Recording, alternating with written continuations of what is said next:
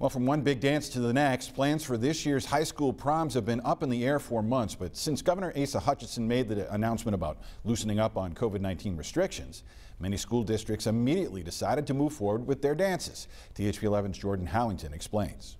Administrators here at Pulaski County Special School District have worked over the past 2 weeks to come up with a safe prom plan. We felt comfortable in making these decisions. PCSSD juniors and seniors will have a prom. It's one district among several in Central Arkansas moving forward with the event that was abruptly canceled last year when the pandemic hit. To be able to give something back to these students who have been through so much this year, that sense of normalcy without fully being normal was so important to us. And now prom dress shops are suddenly swarmed.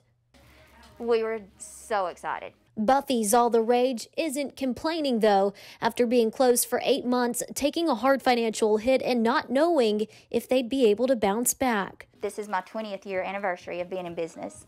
I feel like if it would have hit me any sooner, we wouldn't have survived. Over 600 dresses left without love and nothing to fall back on. But since Governor Hutchinson's announcement on loosened restrictions, dress sales took off. Literally that afternoon, the appointments started.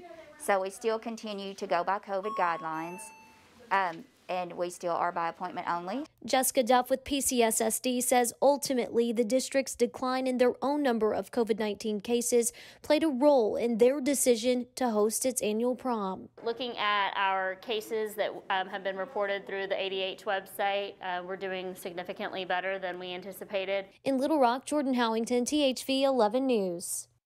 Jordan, thank you. Now, your school's plans may vary, but PCSSD students should check with their individual school administrators for prom details. And remember, no matter what or where they are going to be held, students will be required to wear a mask.